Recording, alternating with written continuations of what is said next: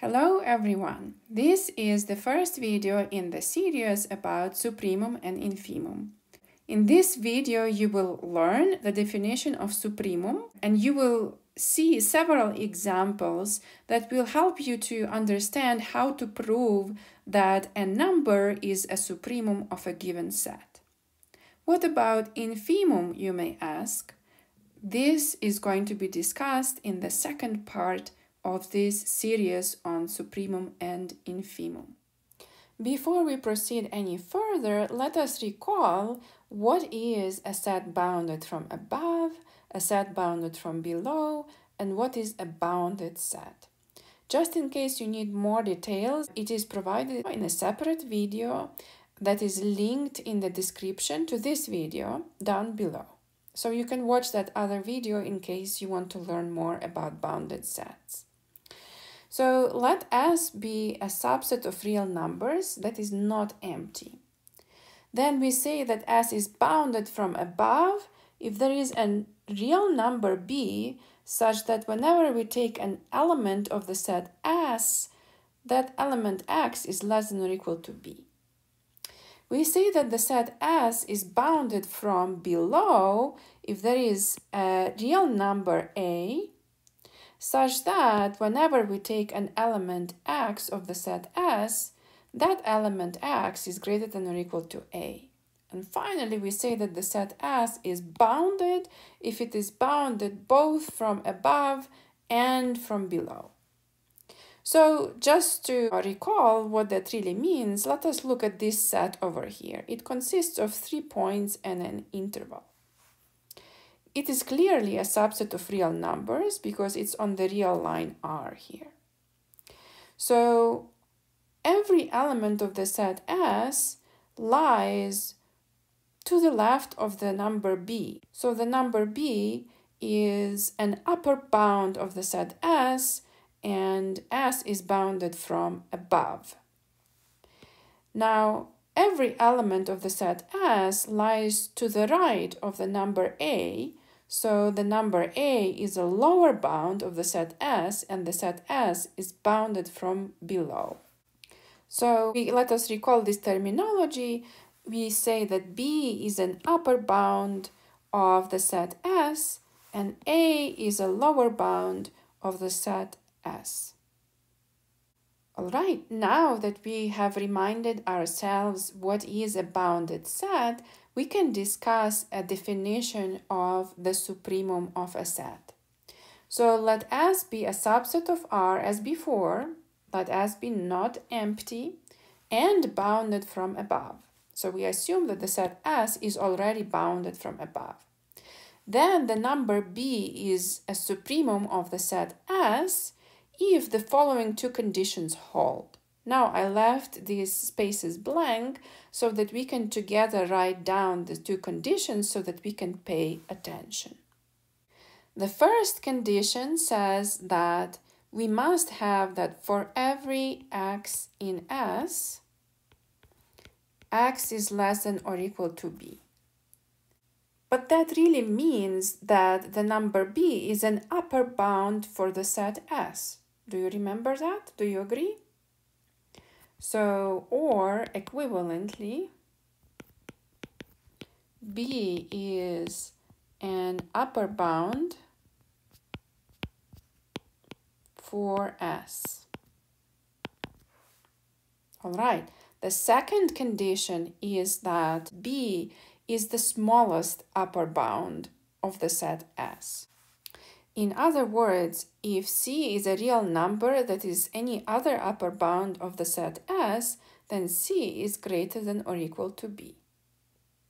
So if these two conditions hold simultaneously, then B is called the supremum of the set S. So now let us consider this question. So let us look at this set S here. That is simply the interval from negative infinity to 1. And clearly here B is an upper bound of the set S. Now the question is B a supremum of the set S or not? So is B equal to the supremum of the set S? Now, it is clear from the picture that B is an upper bound of the set S, so the condition 1 holds here. However, if we take a number C in here, this is also an upper bound of the set S because it lies to the right of any point we can possibly choose in the set S. So we have here the situation that C is an upper bound of the set S, but at the same time C is less than B. To be a supremum of the set S, B would need to be the smallest possible upper bound of the set S, and it's not. So the answer to the question, is B the supremum of the set S, is no. So then you might ask, well, what is the supremum of the set S? Well, I encourage you to take a moment and to think, what is the smallest possible upper bound of the set S? So let me repeat one more time. I'm inviting you to think right now on your own. What is the smallest possible upper bound for the set S? Now, if you thought that this is number 1, you were correct. So the supremum of the set S is indeed the number 1. And we are going to prove this in a moment. So let us summarize what we have discussed here. So for the set S, as in the above definition, B, the number B, is the supremum of the set S if B is the smallest upper bound of the set S. So to be a supremum, it means to be an upper bound, and on top of that, to also be the smallest upper bound of a set. Now, you may ask a question. We have defined what is the supremum of a set bounded from above, but does every set S that is not empty and is bounded from above, does every such set have a supremum?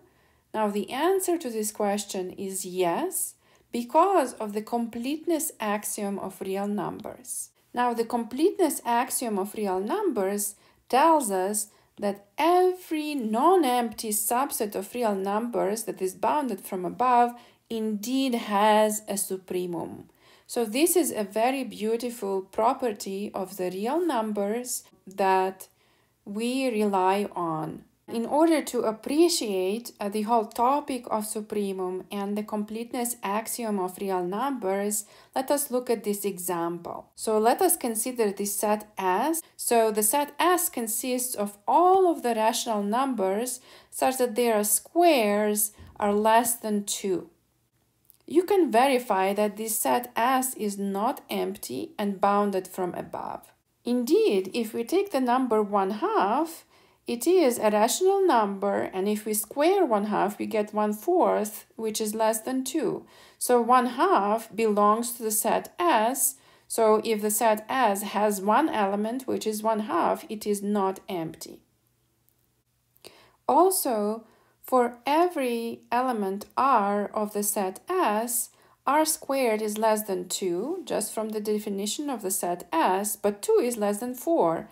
So if R squared is less than 4, then R is less than 2. So, but that means that the set S is bounded from above by the number 2. So this means that the set S is bounded from above.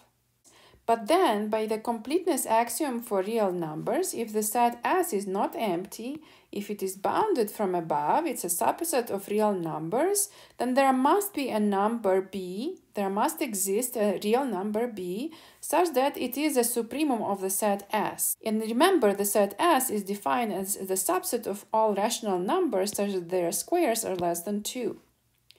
Now, we are not going to stop on this detail here, but it is possible to show that this supremum of the set S, which we know exists by the axiom of real numbers, the square of that supremum is equal to 2.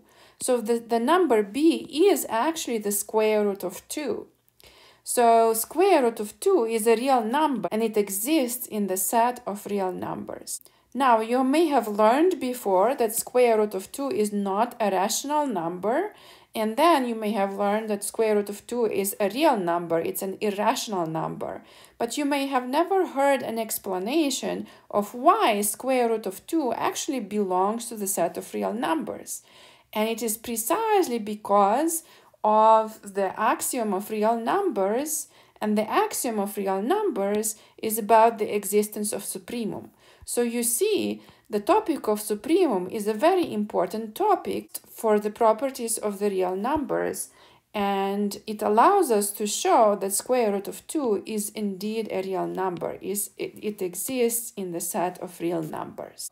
Now, as it was promised a few minutes ago, let us prove that 1 is the supremum of the interval negative infinity to 1. So before we do so, let us write down some scratch. Let us think about it a little bit.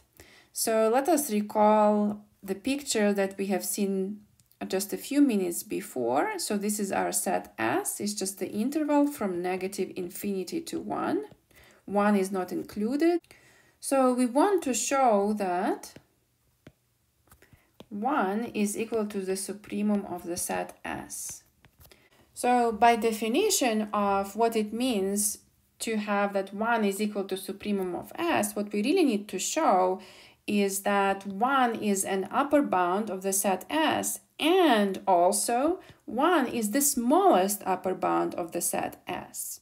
So let us know that this statement 2 in here, which says 1 is the smallest upper bound of S, is really equivalent to saying that if C is any upper bound for the set S, then C is greater than or equal to 1. So if we manage to show this statement, then we have shown statement 2. And this is going to be end of scratch. All right, now let us write a clean proof that 1 is equal to the supremum of S. So based on our scratch, the first thing that we want to show is that 1 is an upper bound for the set S. So let X be an element of S, then X is an element of the interval negative infinity to 1. Hence, X is less than or equal to 1. So this proves that 1 is an upper bound for S. So indeed, 1 is an upper bound for the set S. Now, based on our scratch, the second thing that we want to show is that 1 is the smallest upper bound for the set S. Now let C be some other upper bound of the set S. We want to show that C is greater than or equal to 1. Now, in order to be able to show this inequality, we need a little bit of intuition, so let us draw a picture. So again, here we have our set S, which is the interval from negative infinity to 1, and C is an upper bound of the set S. Now, from the picture, it's quite clear that C is greater than or equal to 1. But that's not a proof, so we still need to prove this. Now, let us prove this statement, this inequality C greater than or equal to 1 by contradiction. So, by the way, this symbol, it means two swords. It's like two people fighting. So, by contradiction. So, suppose on the contrary that instead of C greater than or equal to 1, we have that C is less than 1. And we would like to derive a contradiction from this assumption.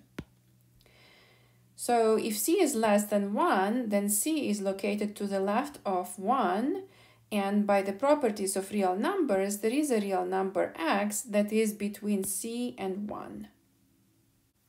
So we can write this statement as follows. There exists a real number X such that X is strictly between C and 1. Well, if X is less than 1, then X belongs to the set S. It's in the interval negative infinity to 1. However, X is larger than C, but that contradicts that C is an upper bound for the set S. And that's our contradiction. So to write this down, we see that x is inside of the interval S, and yet x is larger than c, but c is an upper bound for the set S. So x should be less than or equal to c, and that's our contradiction.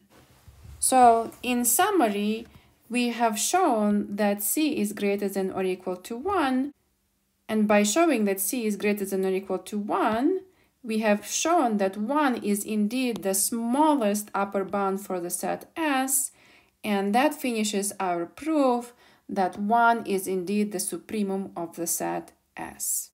So we can write QED.